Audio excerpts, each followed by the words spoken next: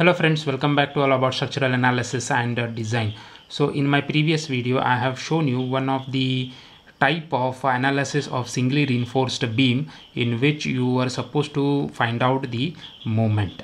Okay, so this video is about another type of analysis of singly reinforced beam in which you have to calculate effective depth and the area of steel.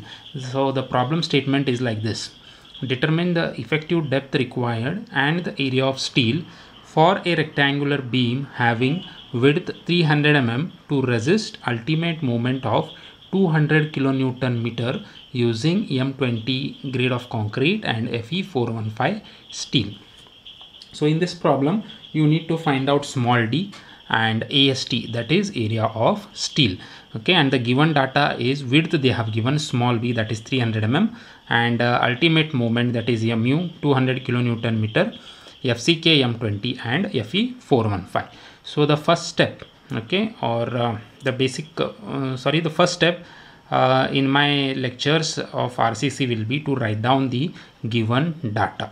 So the given data is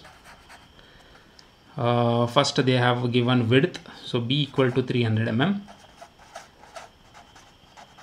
then ultimate moment. Okay, so mu they have given mu equal to 200 kilonewton meter, which is equal to 200 into 10 raised to 6 Newton millimeter.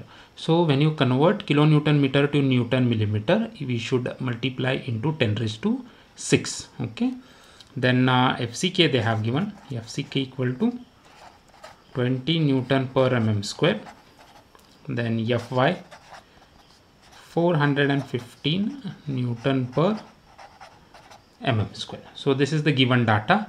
What is required to be calculated is D, that is effective depth, and AST. So these are the two quantities you need to find out. Okay, so how to find out? So first we shall find out the effective depth, that is small d. So for that thing you need to have IS 456 2000 again. Okay, last analysis problem I have told you, which is this code. Okay, exclusively we use for RCC design. Okay, so in this code, rectangular sections, page number 96, that also you have to remember page number. On page number 96 they have given section without compression reinforcement. Section without compression reinforcement is nothing but your singly reinforced beam, and in that there are three formulas A, B, C. So you have to see from which formula you can find out D. So first formula you cannot find out D because XU is again unknown. Then you can see the next formula. In this formula there are two unknowns, D, okay, and AST. So this also you cannot use. So come back to this third formula. Okay, mu limit. In this only D is missing and you can find out this D. Okay, and this XU max by D value you can get it from page number 70 from the same code book IS 456. Okay, and this XU max by D you have to substitute and you have to get the answer D. And one more thing is, in the problem they have given mu limit. Okay, mu they have given, and in this formula mu limit. So in place of mu limit you have to substitute mu and then calculate the D required. Okay, so we'll write down this formula first. Mu is equals to, from page number 96, IS 456 2000, then this formula mu is equals to 0.36 XU max by D 1 minus 0.42 XU max by D BD square FCK. Okay, so this XU max by D value you can find out from page number 70. Now from page 70 IS 456 2000. So again you have to go back to same code Okay, and page number 70 you have to go. So this is your page number 70. Okay, so I'm just holding this book little cross. So on page number 70 you can get these values. Okay, so the Fy values are there, 250, 415 and 500, and corresponding XU max by D value also they have given. So the given steel in this problem is 415. So the XU max by D value is 0.48. So this value you have to take. So it is for, I will mention here, Fe 415, XU max by D equals to 0.48. Okay, and then you have to substitute in this formula. One more simplification I will show. After substituting this 0.48 in this equation, so the simplified version of that above formula will be like this. Mu is equals to 0.138 FCK BD square. So this is the formula, simplified version of the above formula, valid only for Fe 415. So if you use 500, then corresponding XU max by D you have to substitute and you have to get the corrected or simplified version of this formula. So in this next analysis problem, I will show you with Fe 500 and also with Fe 250 how to calculate this simplified, or what is the value of this simplified formula. So this value or this formula we have got, and now we have to substitute. So Mu value is 200 kilonewton meter. So I will substitute here 200 into 10 raised to 6. Why I am substituting in Newton millimeter? Because FCK is in Newton per millimeter square, B is in millimeter. So we can find out this D in also in millimeters. So 200 into 10 raised to 6 equals to 0.138.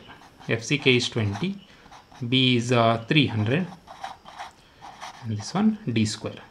Now D square equals to 200 into 10 raised to 6 divided by 0.138 into 20 into 300. So now this will become 241545.89. Okay, so again this will become D is equals to square root of 241545.89. So when you solve this, you will be getting D equals to 491.47, which is approximately D equals to 492 mm. Okay, so you can just make a box for this particular value. So it means that this 200 kilonewton meter, for this moment the required effective depth is 492 mm. So the 492 meaning is, so you need to have the effective depth 492 mm in order to take care of this moment, which is 200 kilonewton meter. Okay, so this was the first part of the problem, to find out the effective depth. Now you have to find out the area of steel.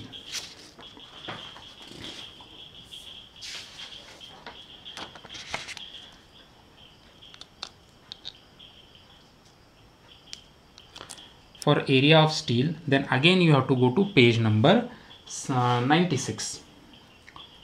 So from page number 96,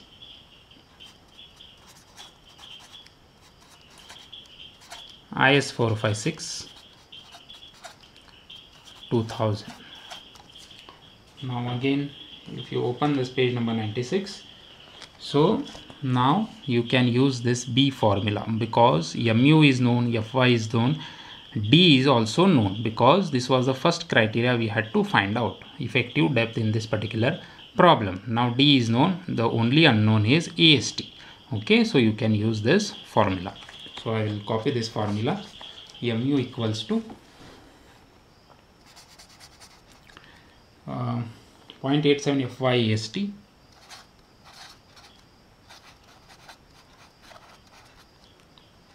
D 1 minus AST Fy BD FCK. So you need to have IS 456 whenever you solve this RCC problem, because it is impossible to remember these formulas. Okay, directly you can copy from your IS 456. Then the next step is to just substitute the values. Now mu was 200 into 10 raised to 6, 0.87, Fy is 415, AST is unknown, D is 492, 1 minus AST into 415, 300, 492 into 20. So this is the unknown equation. Now you have to just simplify these equations. I will keep this 200 into 10 raised to 6 as it is. Okay. So if you solve this, actually it will be 2. So this into 1 will be first term, and this term into next term will be the second term in the equation. So the first term means 0.87 into 415 into 492 into 1. It will you'll be getting 177,636.6 AST.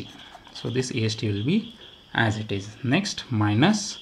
So you have to first simplify this. 415 divided by 300 into 492 into 20. So you will be getting one term. That term you have to multiply with this whole term. Okay, if you do this, you will be getting minus. This minus sign will be here. So it will become 24.972 AST square. Why AST square? Because there are two AST. AST into AST, AST square. Okay, so substitute these terms to this side. So 24.972 AST square minus, this term will go this side, right? Minus 177,636.6 AST. So this will be positive because it is on the same side, plus 200 into 10 raised to 6 equals to 0. So this is your quadratic equation. To make it simpler, I will divide the whole equation by 24.972. Okay, divide the whole equation by 24.972. So it will become AST square minus 7113.43 AST plus 8.008 into 10 raised to 6 equals to 0. Okay, so this is nothing but the quadratic equation. So you have to solve with the basic formula. Therefore the basic formula is AST equals to minus b plus or minus square root of b square minus 4ac divided by 2a. So this is the a term, which is 1, b is minus 7113.43, c is plus 8.008. Okay, so when you substitute this with positive sign,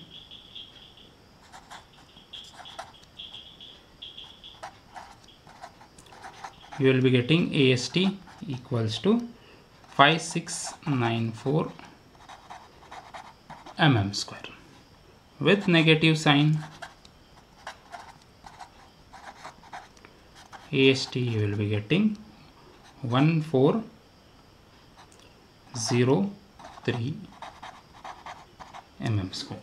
So you have to be careful now which AST to select. Okay, smaller or greater. You have to always select the smaller AST because already you are designing it as under reinforced section. Okay, so you cannot go for higher AST. You have to always choose your lower AST, that is nothing but 1403 mm square. Okay, so now both the unknown things, okay, are calculated. Okay, so the first was D, which is 492 mm, and next is AST, right, that is 1403 mm square. So now both the unknowns have been calculated. So this is what the procedure that you can calculate the effective depth and the AST, that is area of steel, when the width of the section is given and also the moment is given. So there is one more method to find out the AST, which is very simpler. Okay, directly one equation will be there. In that you have to substitute and you have to get the AST value. So that particular thing we will see when we solve the design problems based on this beams, singly reinforced beams. Okay, so I hope you have understood this type 2 analysis of singly reinforced beam. If you have understood, like this video, share this video, and don't forget to subscribe all about structural analysis and design, and also press the bell icon for the latest notifications of my videos in civil and structural engineering. Thank you, friends.